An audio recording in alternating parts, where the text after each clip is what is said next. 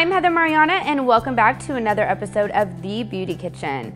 Today I have an amazing treatment for your hair. Summer's coming up and I want to show you guys one of my favorite treatments that I like to do because we all know that the sun can be very damaging, not only for your skin but also for your hair. So this is a quick little treatment that you can do after you've been out in the sun all day.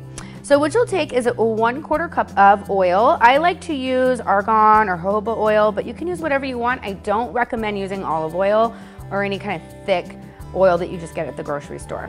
Then you want to do a 1/2 cup of coconut milk and a 1/4 cup of aloe vera gel. Don't worry, I'm going to have all the ingredients right underneath this video so that you can print it out and get your recipe. So what you want to do is you want to mix this.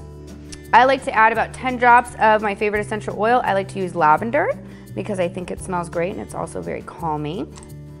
So just mix that together. And then what I like to do is pour this over my hair and throw it up in a top knot and let it sit for about a half an hour. I'm Heather Marianna and thank you for watching The Beauty Kitchen. Don't forget to go to my website, heathermarianna.tv. And if you like this video, please give it a like and subscribe and feel free to share it. Thank you.